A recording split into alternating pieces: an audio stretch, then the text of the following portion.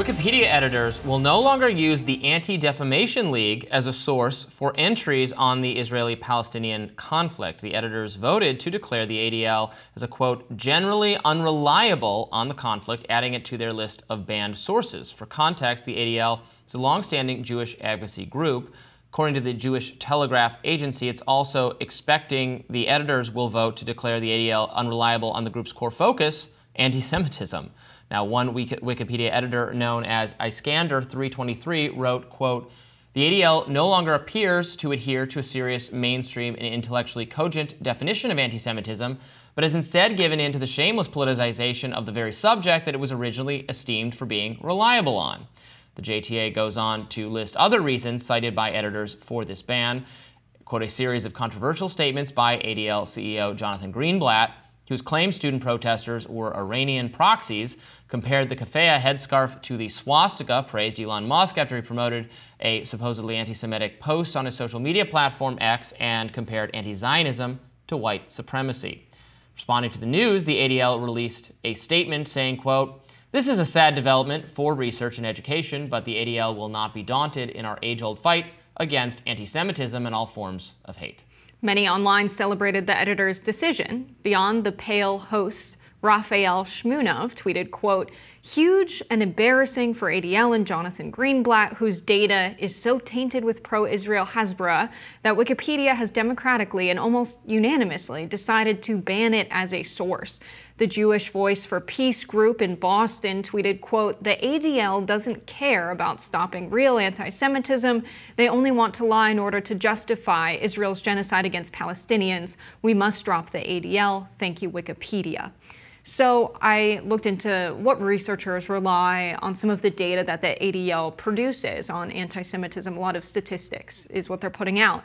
And a professor of Israeli studies at UCLA, Dov Waxman, said they find the ADL data useful to understand the trends in anti-Semitism, but I always have to go deeper into the numbers to see what they're considering. And the Wikipedia editors reportedly have complained that taking the criticism of Israel on its face as anti-Semitic has caused problems. That's why they find it unreliable. So if the main thing they put out is statistics on anti-Semitism, and their definition of anti-Semitism is including what many people don't believe is anti-Semitic, and that many Jewish people criticize the state of Israel, that does make their main output now unusable. Yeah, I have criticized the Anti-Defamation League for a long time. I just looked it up. I wrote an article for Reason about them in 2018 where I looked closely at their statistics on anti-Semitism, and they were just like wildly conflating a bunch of things. They were inaccurate. They had led, so in 27, this was a report about anti-Semitism in 2017, and the headline from the report that the media ran with was a 57% spike in anti-Semitic hate, and they attributed that to Donald Trump. So at this time, the ADL was unpopular with the right because they had this whole narrative that anti-Semitism had increased because Trump has emboldened the alt-right, the racist, anti-Jewish right-wing people, and so we have all this hatred. 57% spike in anti-Semitic hate. But when you looked more closely at the figure, so they were combining a bunch of things. So there's anti-Semitic incidents, and then there's threats, and then there's violence. Mm-hmm. And the incidents category was like, that included like schoolyard bullying, that included things that are protected by speech, things that are kind of minor and trivial. They were relying on anecdotal reports from teachers and students and parents and things. The more rigorously defined category of anti-Semitic hate crimes, threats, was largely due to an Israeli teenager who had threatened made bomb threats against institutions. He was crazy. Mm-hmm.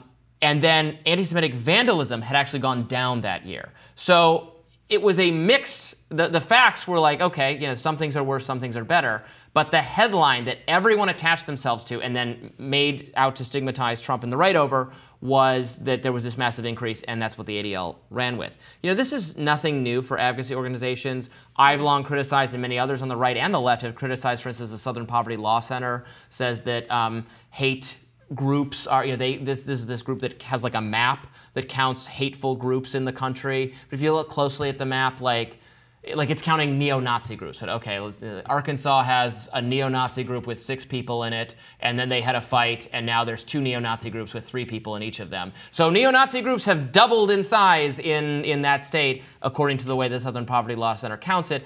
Not really. This is not serious. This is not threatening. But because it's an advocacy organization that takes in donations by always presenting its problem as worse, it's a little akin to the violent crime we were discussing elsewhere in the show.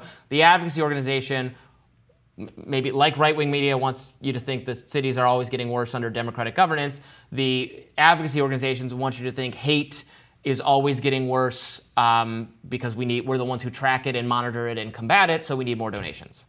It's an interesting point to talk about the incentives there, Robby. I think also they want to be like, please care about our issue, it's so big, but by inflating the numbers and lying about it, you're going to lose support in the long term. You might get some donations in the short term, but then when people find out that you're measuring the numbers in a way that many people find to be moot, then are they going to keep giving you money in the long term? Probably not.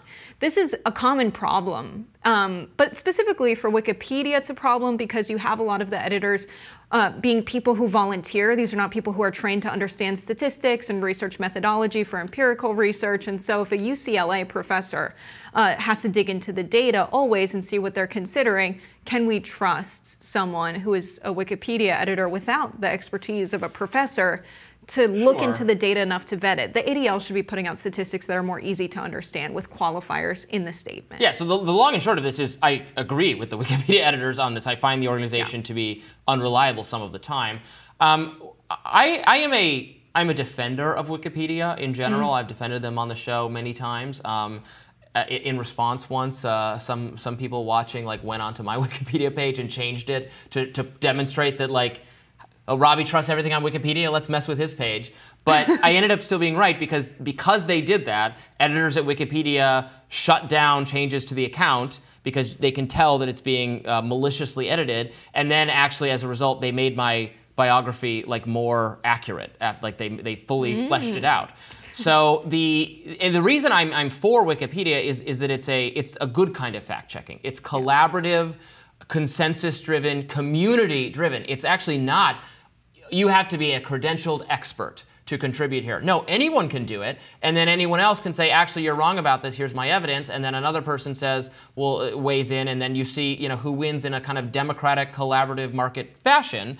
It's better than deputizing just a small number of fact checkers to decide what's right and wrong, which is what Facebook, for instance, does. It's more like community notes where, again, anyone can say, well, no, this is wrong for this reason, and then we let the community judge what is right. That doesn't mean that the information is always accurate. It just means that over time, I found it to be more likely that bad information gets weeded out. I know it certainly has some biases, not saying it's perfect, but for my mind, it's better than other information fact-checking type systems we've devised online. Yeah, social media and online streaming platforms giving rise to independent journalists, I think has led to the media being more honest because institutions like Brown University, where I went to graduate school, and the New York Times, who published research coming out of the school, they did not do a good job representing the data very accurately. So they published a story saying that body-worn cameras have no effect on policing behavior, study finds, when what really happened is there was not compliance in this study. So officers assigned to wear a camera were found to not be turning them on for interactions. There was extremely low footage for the amount of hours these officers were on the job. They admitted they were not turning the cameras on and would sometimes leave them home if they were assigned to wear one. So can you measure the difference in body-worn camera versus not and the excessive use of force in a study like that? The camera's not being used. You didn't set yourself up to find any result there. That's why there isn't one. But that publication and that headline that ran on the front page of the New York Times really makes it seem like there's no reason we should invest in these cameras that the public really wants because study shows they don't work. That's not what the study shows. And so I think it's a problem not just for advocacy groups, but for all media, including reputable universities like Brown. Indeed. All right, we'll have more Rising right after this.